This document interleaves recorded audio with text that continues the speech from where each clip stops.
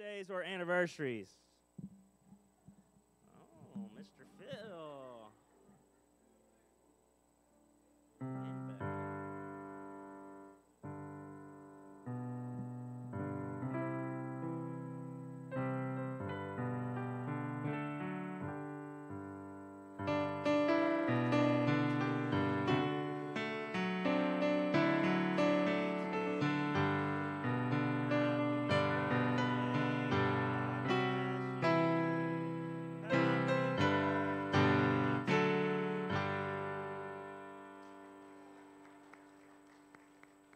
Now you can come up, Dennis. I'll quit faking you out.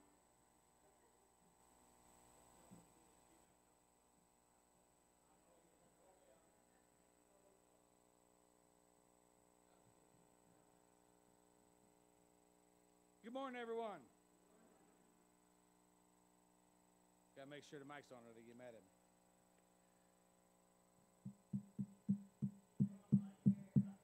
You know, you're just talking loud. All right, announcements. We're going to have children's church students are going to do what? Live. What you going to do?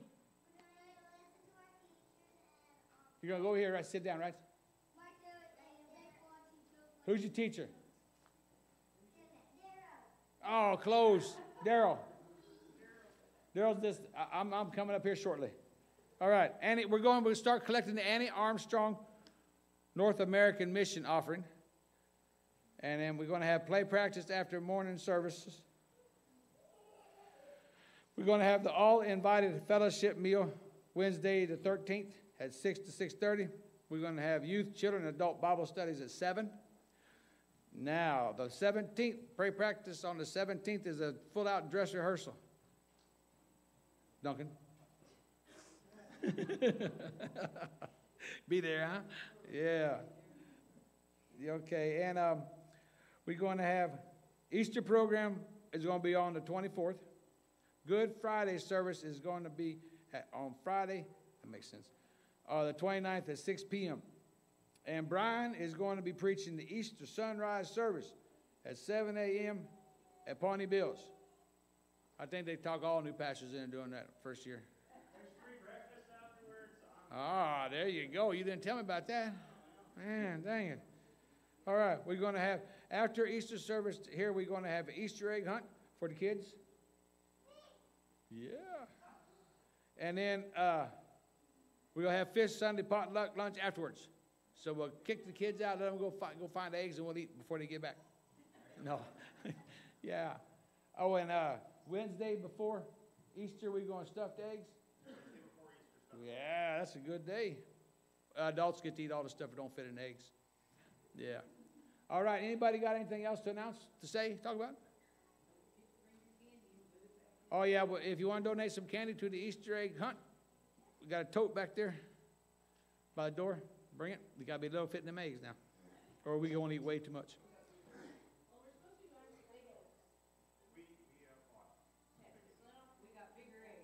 Well, this is a Masham way, ain't it? It's a Masham way, yeah. Don't worry about it. We're going to stuff them eggs. Yeah, because I ain't got to live with none of them kids. I'm a full-out uncle. I get them all jacked up and send them home. Say, hey, this kid's broke. Fix it. Okay. Anything else? Yeah. Anybody that lives on any electric cooperative power. Yeah. The rates are going up. I encourage you to call in and ask why. I encourage you to call in and ask about the fiber. T1? It's supposed to go up 9.4%. Woo. That's a lot. I still think we're under the national average, but I encourage everybody to call in and ask why it's because it sure isn't reflecting on the employees. Now, what about this? What about this cable? What about what? The cable. So we are providing fiber through Cox. It will be our line, but Cox will be the one. When's that going to be available? It's already up and running. I think. Not at my house. I think we've got 500 in Fairfax. Yeah. They're trying to get it within the next 5 years everywhere. No, I was talking about 5 days. Well, I know a dude, don't just. We'll splice, man. It's cool. All right. Anybody got anything else they want to talk about? Hey, I just want to give a shout out to those Indian West people because they unfortunately aren't on the top of the food chain and pay scale. Well, man, they do a bang up job. Well, I'm saying they can go to other electric co-ops and make more money. So give them a shout out because they're Yeah. online. Especially when you got somebody. Yeah, last time we had the power go out, they had Mom back. Mom needs a power lift. It don't work with power. And they had her back in an hour. It was great. They're fantastic people. No kidding. Appreciate it, Duncan. All right. What else we want to talk about? Okay, I guess we're done. All right, let's meet one another. Greet something.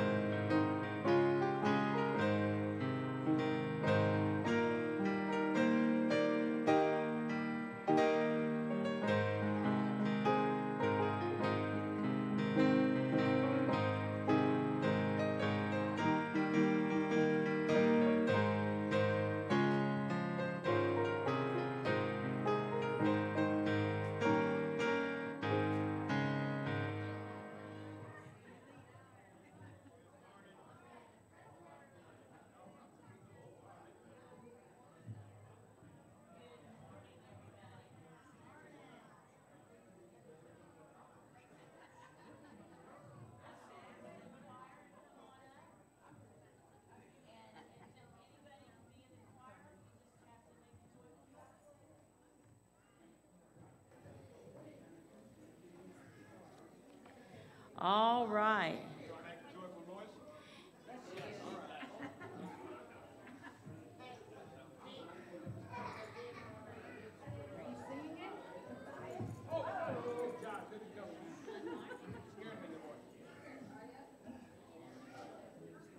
Good morning.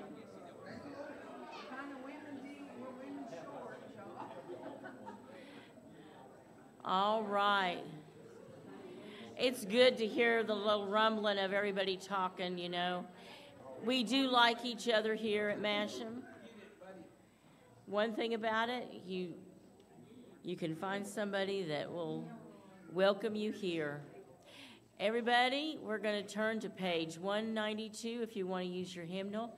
Otherwise, the words are going to be on the screen soon and very soon.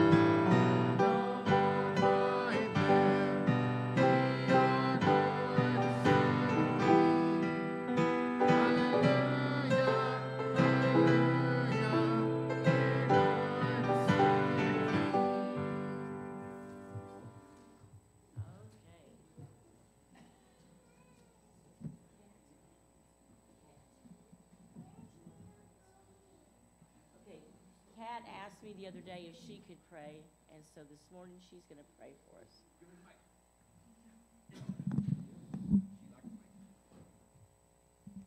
Lord, please help the people out there that need help. Please bless us and nurture our bodies in this world.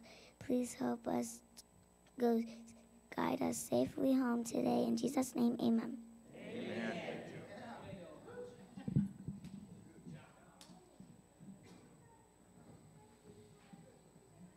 Page 438. It blesses my heart that little kids want to participate in the service. 438. Heaven came down.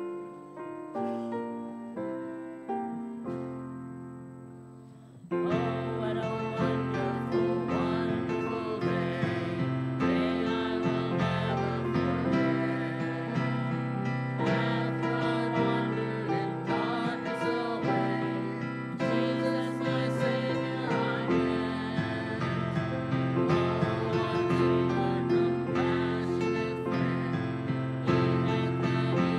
you.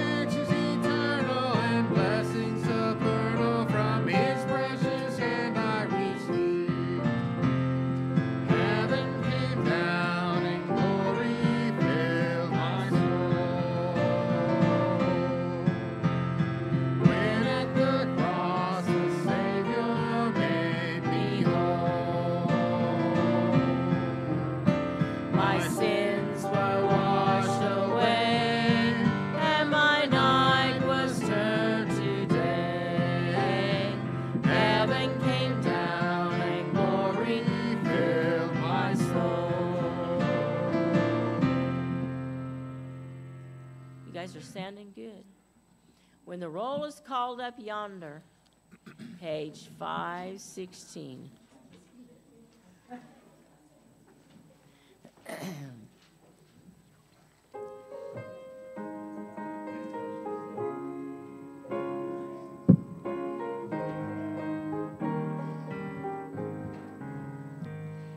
When the trumpet of the Lord shall sound, and time shall be no more, and the morning breaks eternal, bright and fair.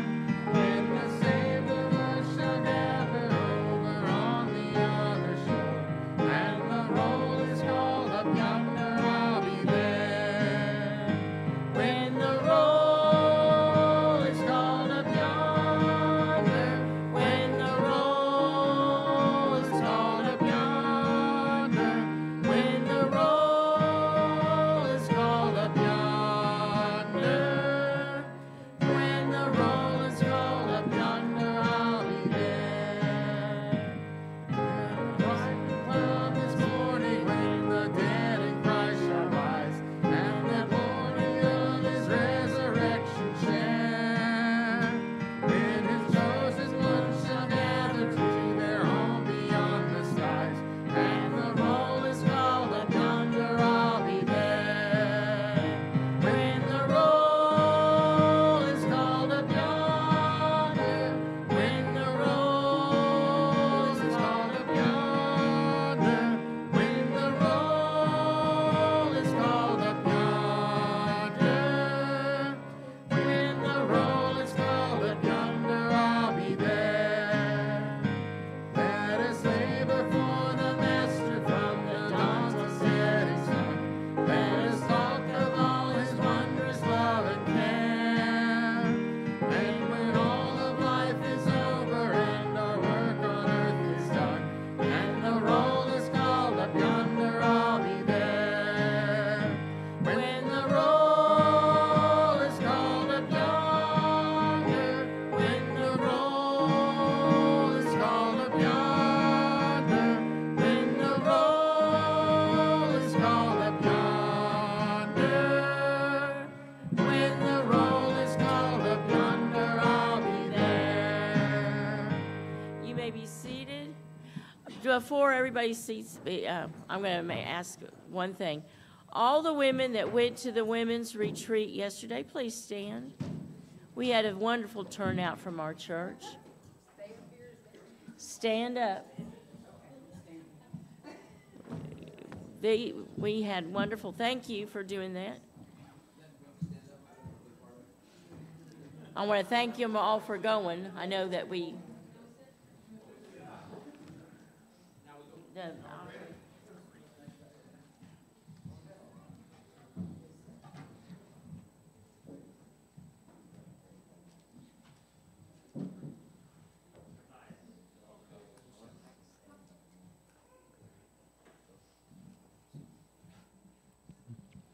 Dear Lord, we thank you for the blessings you've given us. Thank you for this wonderful day that we have to come together to worship and learn more about you. I ask you to bless this service, that it will go to honor you, and bless this offering that will go to further your kingdom and do your work. Help us to just keep learning and fellowshipping together in this church. These things I ask in Jesus' name. Amen.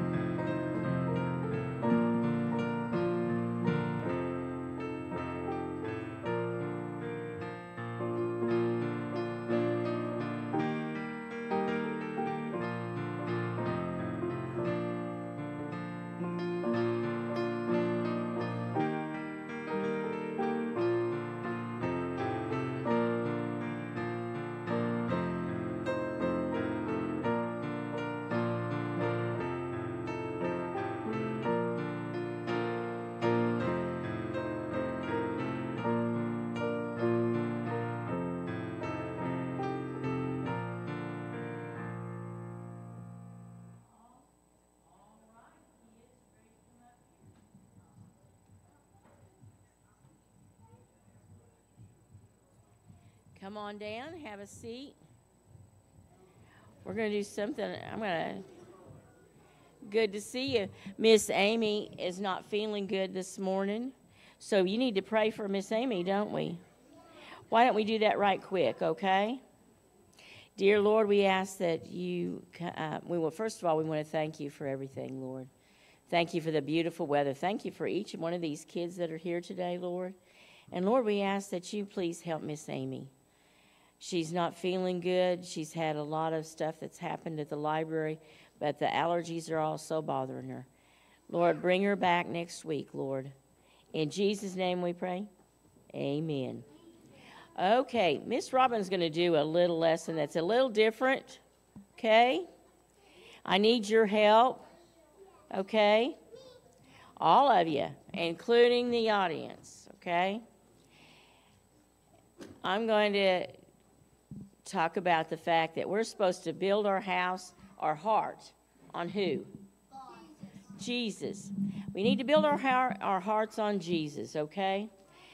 Now, we're going to take a story that you know and talk about building our houses wrong and who builds them right, okay? We're going to go with the story of, as John is taught, the 3 little pigs. 3 little pigs built their house first out of what? Straw, wood, and then brick. I know you know the story, but just a minute. You're going to have to help me in a minute, okay? We're going to say that the straw, shh, pay attention. The straw, the person doesn't go to church and doesn't pay attention, doesn't know about Jesus. And Satan comes and he's going to do what to his house? What does he do? He's going to huff and puff and blow the house down. And what does the little pig in the house say? Not by the hair of my chinny chin chin. Okay, people, you got it? Not by the hair of my chinny chin chin. Okay, Satan comes and knocks on the door of the house that made of straw, where the person doesn't go to church, and the little pig says, what? Not by the hair. And he huffs and he puffs and he blows the house down, right? Then there's the person who plays going to church, but really doesn't build their house on Jesus at all. And that's the house of wood. They know some about Jesus, but they just won't let Jesus into their heart. And Satan comes knocking on the door, knock, knock, knock. And he goes, I'm going to huff and I'm going to puff and I'm going to blow your house down. And what does the little pig in the house say? Not by the hairs of my chinny chin chin. Boy, no wonder he blew the house down. And he blows the house down. And now he goes to the house that's built on Jesus. And he knocks on the door. And is that going to be your house? Okay, you're building your house on Jesus, right? And Satan comes and knocks on that door, and he says, I'm going to huff, and I'm going to puff, and I'm going to blow your house down. What are you going to say? Not by the hairs of my chinny chin chin. Louder. Not by the hairs of my chinny chin chin. And he huffs and he puffs, and does he blow the house down? No. Because who's living in the heart? Jesus. Okay. Now, Tyson, would you lead us in prayer today? Would you want to? You can. If you don't want to, I'll do it. Okay, I'm going to do it this time. Dear Heavenly Father, we want to thank you and praise you for being our Lord and Savior, Lord. Lord, let it be that everybody knows that if Satan were to come and blow on our house, that our house would not fall down, because we have who living in our hearts? Jesus. Lord, we ask that you just guide and direct the rest of this day. In Jesus' name we pray. Amen.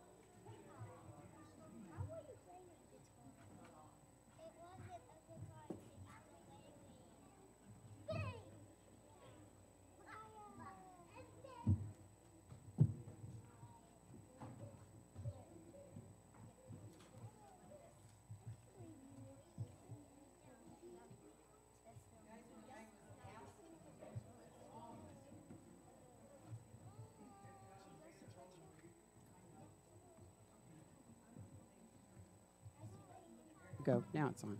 Right? Now we're on. When I was asked to do this special this morning, I kept thinking, what am I going to do? What am I going to do? And this song just kept playing in my heart. I don't know why. We look around and we see, like Jeff and Anna, we see so many people that we love, that we know serves the Lord, and they do the things they're supposed to do, but yet bad things happen to them. This were promised that it was going to be sunshine and roses all the time. But we do know that God has a way of making everything right. The man that wrote this song, he was a perfect example of that. Horatio Spatt. He grew up in the time, he was like a wealthy lawyer in 1870, about the time of the Chicago fires. He had 4 daughters and he had 1 son. His son died before he was 4 from scarlet fever. And when the Chicago fire hit, it burned everything down, all of his businesses and everything. It was a really bad time for his whole family financially. So he decided a trip to England would do him really well. So they got ready to go, and then because of some kind of a financial problem, he couldn't go with them. But his wife and his daughters made this trip. Halfway there, another ship ran into him, busted the ship in half, and all 4 of his daughters were killed in the shipwreck. So when his wife got to the first place to telegraph, she sent him a message and said, "Saved alone, what do I do now?" You know, and I mean, it's just heart-wrenching to think. Then the first thing he did was catch the ship to England, and halfway there, the captain showed him where the ship went down, and all of his daughters died. And he spent a lot of time on that deck, and he's the one that composed these lyrics. So, you know, a lot of bad things sometimes do happen to good people. But we know in Jeremiah 29, God tells us, I want to read this verse. It means a lot to me. Read it here. For I know the plans I have for you, declares the Lord. Plans for your welfare, not for evil, to give you a future and a hope. Then you will call on me, and you will come and pray to me, and I will hear you. And I know he hears us even in our trials.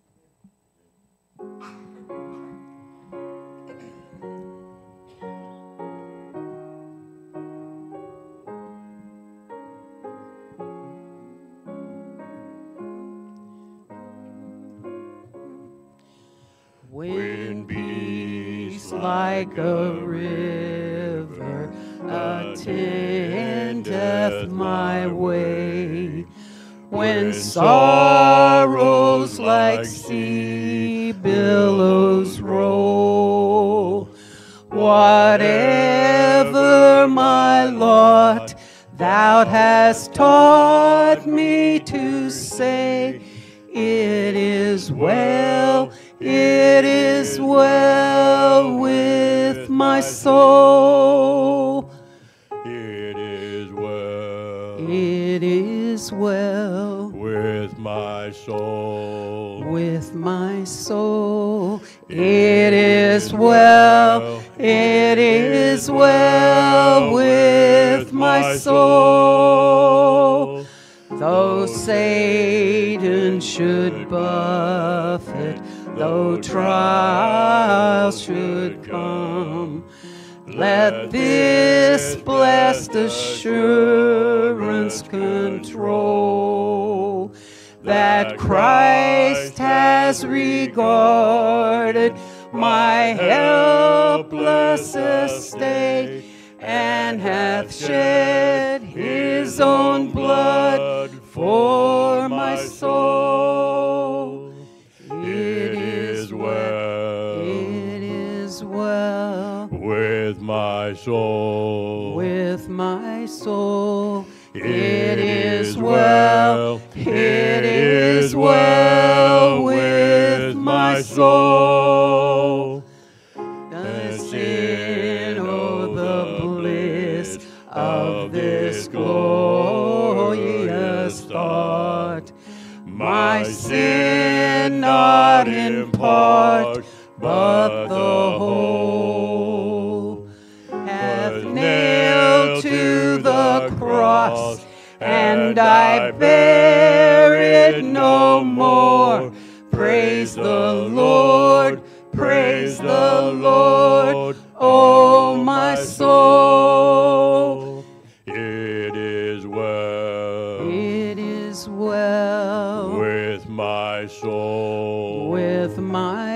soul. It is well, it is well with my soul. And Lord, haste the day when the face shall be sight, the clouds be rolled back like a scroll, the trump shall resound, and the Lord shall descend. Even so, it is well with my soul. It is well. It is well with my soul. with my soul. It is well. It is well with my soul.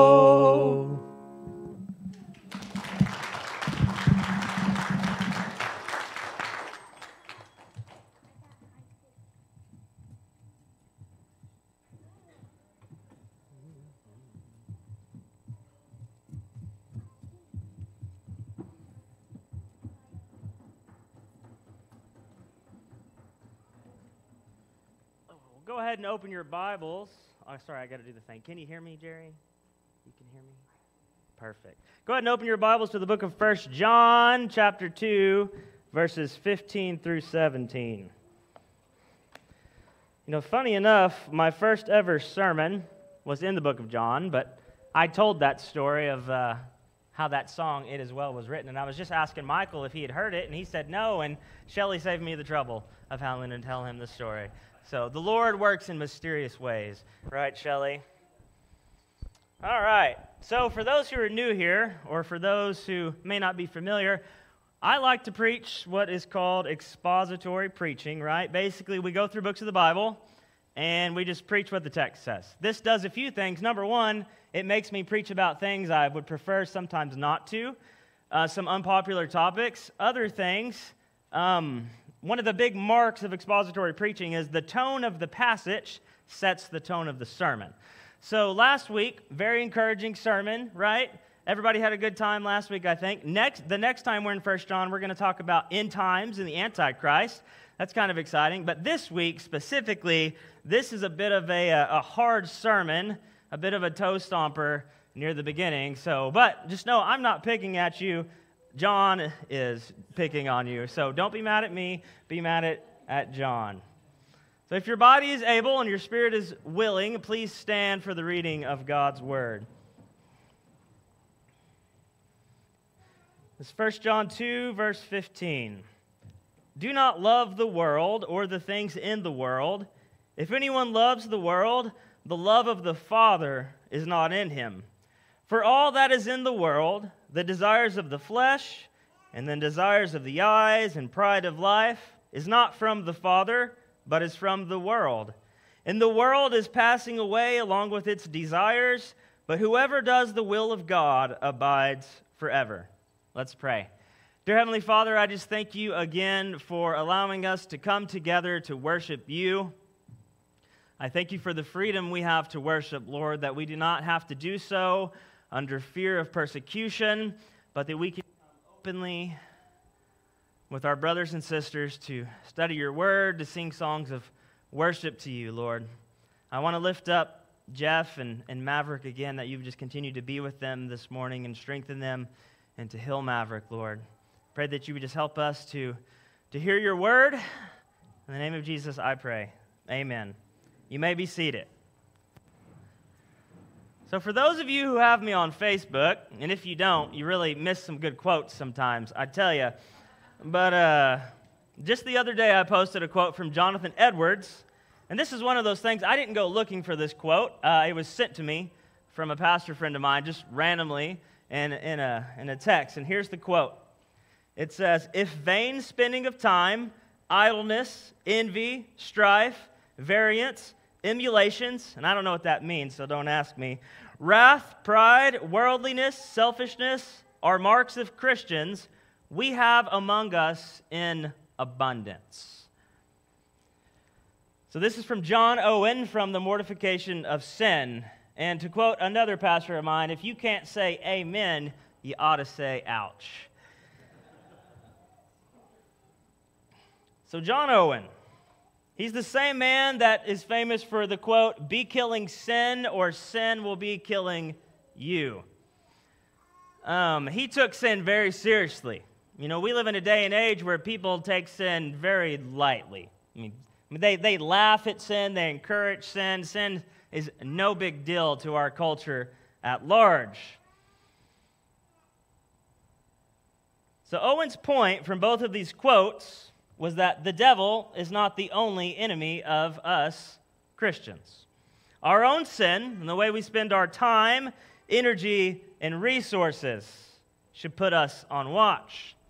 So our passage this week is aimed at those same Christians that John wrote to last week, those same group of Christians that John encouraged beautifully in that pastoral prayer last week. This passage is not geared toward those Christians from chapter 1 that were claiming not to have the truth or that were claiming not to have sin. This is a warning passage to those who are walking in faith. And to quote Paul in 1 Corinthians 10, he says, "If you think you are standing firm, be careful that you do not fall." And we should be like the bridegrooms from the parable of the bridegroom, always on watch, always waiting for Jesus to come back. That way we don't fall asleep and our candles go out, and when the groom finally comes, we find ourselves locked out of the wedding feast. So the main idea of the text this morning is this: we can only serve one master in this life, God or the world. John writes, "Do not love the world or the things in the world." So this little section of Scripture is one that has concerned me, weighed heavily on me for many, many years, ever since I remember reading it when I was probably a teenager. And it concerned me for one very specific reason, and I tended to kind of pretend like it didn't exist.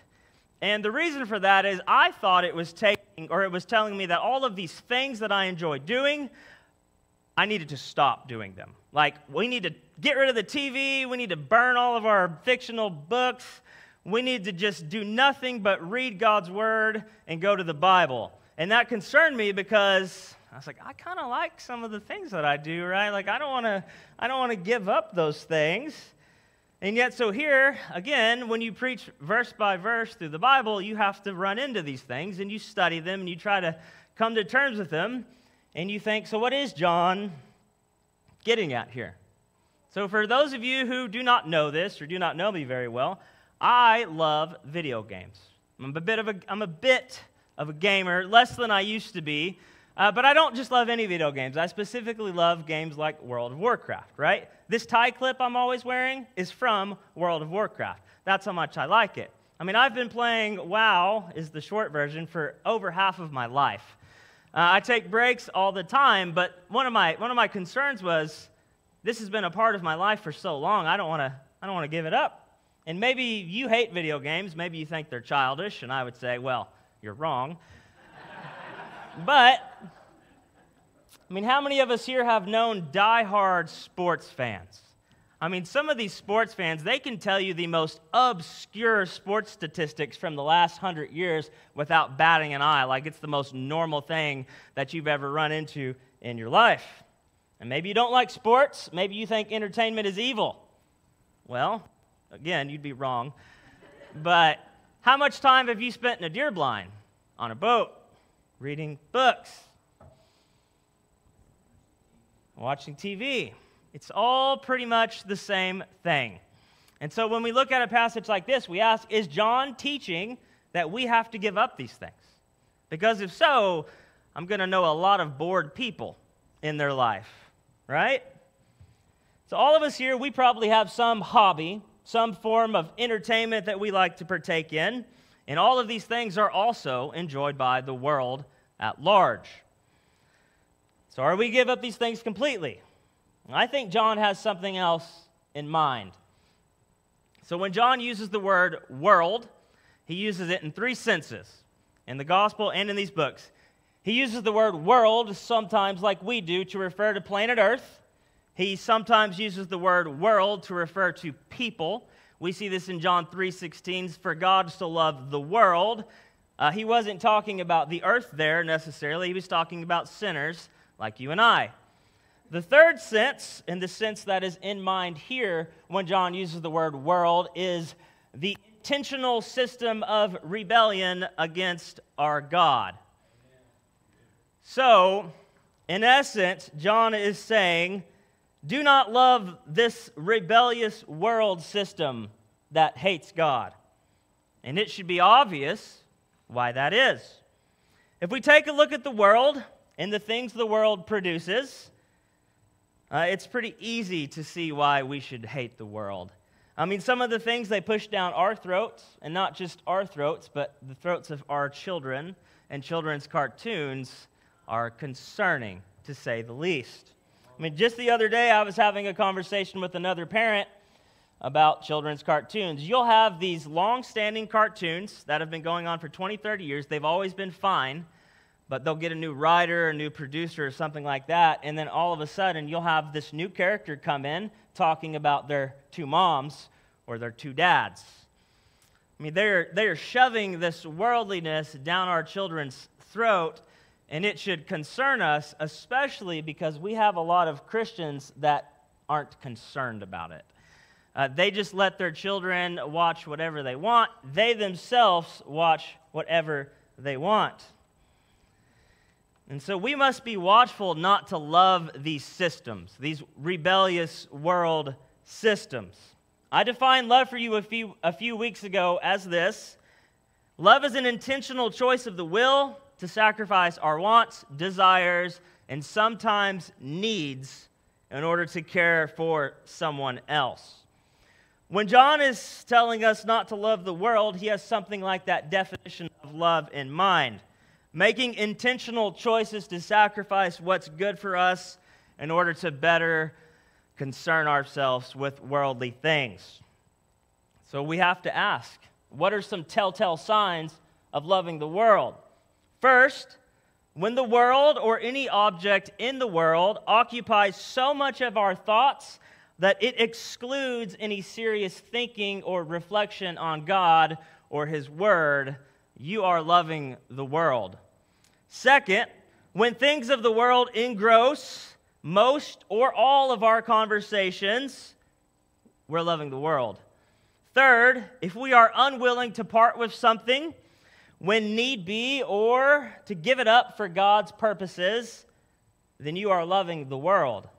Fourth, if we are not content with the portion of goods that the Lord has deemed fit to bless us with, this proclaims a criminal love for worldly goods. If we secretly grieve that we are not as well off as our neighbors, then we are loving the world. Fifth, when we pursue other things, worldly things, with a greater zeal, that can be understood, a greater energy, passion, and enjoy them more than we do serving God and enjoying His favor, then we are loving the world. Sixth, if we pride ourselves in earthly distinctions, if we expect to be treated with a higher regard, or if we resent those that have less than we ourselves have, we are loving the world. And seventh, when we seek to acquire, to keep worldly objects in a wrong or sinful manner by unwarranted means, we are loving the world. So, I spend a fair bit of time on what's called Reddit. It is an internet forum, and the main thing, one of the big things I like to do on Reddit is you've probably seen this, you can't trust Amazon reviews anymore, right? If you go to Amazon and you look at a review, they'll all say it's fine, and you'll get it in, and it's a piece of junk. And so I'll search something on Reddit, hey, and then you'll have 100 different people giving you their honest opinion. And so that was one of the big reasons I went on Reddit. But Reddit does this thing, like all social media does. It shows you things that you're not looking for. And one of the popular posts that it always shows me is, am I the jerk for doing X, Y, or Z? And one common thread that I see all the time on Reddit, I woke up, saw it twice yesterday morning, was you have posts like this. Am I in the wrong for being upset with my spouse for asking for an open marriage? And thankfully, Reddit is very liberal, but they even have the good sense to think that open marriages are offensive. Yet, no, you're not wrong for being upset by that. That's absurd. I think everyone here would be very upset if your spouse asked you for an open marriage. I think that's my bride, that's my treasure that God has blessed me with. I mean, how dare these people come at this? And you may be wondering, why am I talking about this? It's kind of an obscene thing to talk about at church, but here's the deal. So when we're Christians, as Christians, we're in a relationship with God. And you know what we do with our relationship with God? When we try to love the world, yet we come to church every Sunday, we open our relationship with God. We are in an open marriage with God when we come to church, and yet we parade around like the world does. And John is saying here, we can't do that, church. We make mistakes, yes. We all make mistakes, more than we want to, more than we like. We constantly fight against our sin nature, and then we do not do the good things that we want to do. And there's teaching that's been around as long as the Bible has been around is, well, shouldn't we sin more so that grace can be shown more in our life? Paul tells us in the book of Romans, he deals with that. By no means, God forbid it. There is mercy and grace in God. God will forgive you for all of your sins if you are a Christian. But a telltale sign, a true, honest mark of a Christian, is you will hate your sin. It will eat at you. It will convict you. You will not be happy in your sin. If you feel no conviction, if you feel no trouble in your soul, you have to ask yourself, am I a Christian? And the answer may be no. And if that's you, then you need to really take a deep look inside of yourself and evaluate your soul to get right with the Lord before it's too late. Let me remind you of the point I made earlier. This passage is not directed at those people that are living the intentional, hypocritical lifestyle. This is not John merely scolding this group of people. This is a warning to be watchful for your actions and not to take abuse or take advantage of the grace that God shows us. And so this brings us to our second point, the impossibility of loving God and loving the world.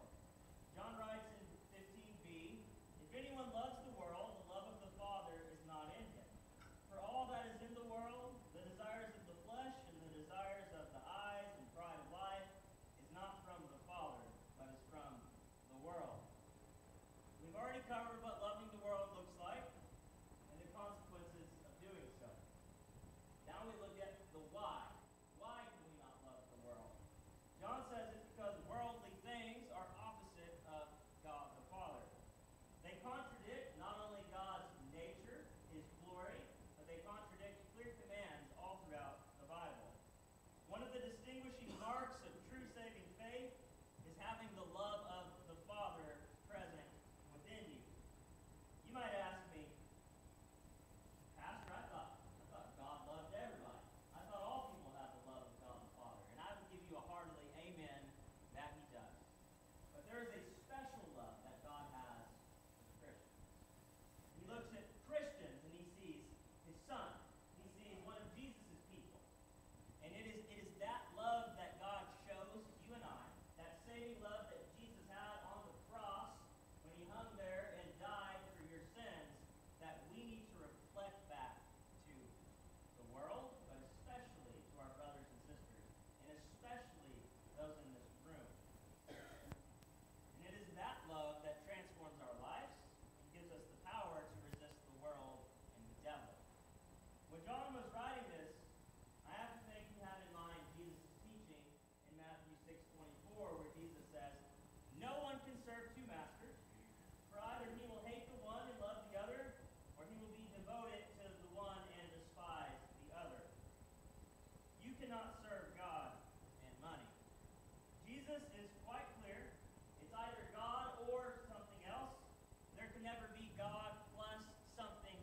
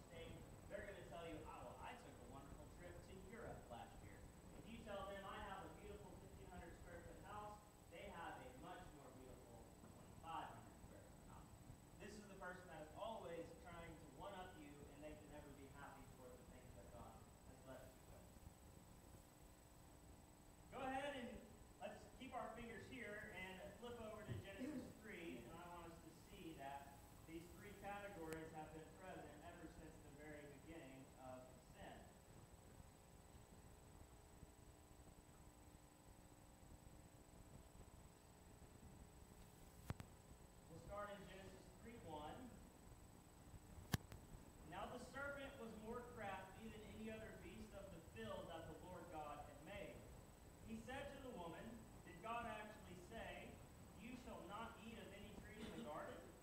And the woman said to the serpent, 'We may eat of the fruit of the trees in the garden, but God said, You shall not eat of the fruit of the tree that is in the midst of the garden, neither shall you touch it, lest you die.' But the serpent said to the woman, 'You will not surely die, for God knows that when you eat of it, your eyes will be opened, and you will be like God, knowing good and evil.' So when the woman saw that the tree was good for food, desires of the flesh, and that it was a delight to the eyes, desire of the eyes, and that the tree was to be desired to make one wise, that's the pride of life, she took of its fruit and ate, and she also gave some to her husband who was with her, and he ate." So Adam and Eve, the very first act of rebellion, the very first act of sin against a holy God, they fell because of these very same categories that John is telling us to watch out for. The point is this: these three things that we're prone to sin over or because of, are present within all of us. They always have been. And so this is something that we need to be on watch for, on guard for, constantly. D.L. Moody, he's a famous evangelist. He shook North America for God during the 19th century. He was known for his down-to-earth and simple theology. Once, when a man approached him, he asked, "Mr. Moody, now that I am converted, do I have to give up the world?" Moody responded, "No, sir, you don't have to give up the world. If you give a good, ringing testimony for the Son of God, the world will give you up pretty quick. They won't want you." Go ahead and get back in 1 John, and we will look at our third and final point: the impermanence of the world and the permanence of those doing the will of God. Charles Dutton, he's a character actor. He spent 7 years as a young man in prison for manslaughter. While there, he developed an interest in acting, and after he was released, he got several small parts in Broadway, and he finally hit it big with the Broadway production Piano Player. Eventually, his career broadened to movies and television, and he went on to become an excellent actor. After his Broadway success, he was asked in an interview, "How did you make the remarkable transition through prison years to Broadway?" He replied, "Unlike the other prisoners, I never decorated my cell because I wanted to be reminded every day that the cell was not my permanent home. It was only a temporary stay residence." John tells us in verse 17 that this world, its rebellious systems, its evils, they are passing away. They are temporary. So we must take care not to decorate our proverbial cells here on earth to the point where we no longer feel the need to move out. Our permanent home is not here. And someday we'll go to be with the Lord. And as Paul often talks about, that is much, much better. So those things that I mentioned at the beginning of the sermon, video games, movies, sports, hunting, fishing, entertainment of any kind, those things are passing away. And while there is nothing wrong with enjoying your free time, I would even argue that it is necessary for us to have free time, especially for those of us with young children, right? We get to the end of the day, my brain can't brain no longer. I need to go do something simple. But we must understand that these things are this to take with us to heaven. The things of God, though, they are permanent. They'll last forever. All of those hours that we spend at church, reading our Bibles, worshiping God together, and with our families, both here and in our homes, I hope, sharing the gospel with strangers, these things have eternal weight, significance, and consequences for us. It is our duty and our call as Christians not to do the will of the world, but to do the will of the Father has so loved us that he sent his son Jesus to die on the cross for you and I. Not so that we can abuse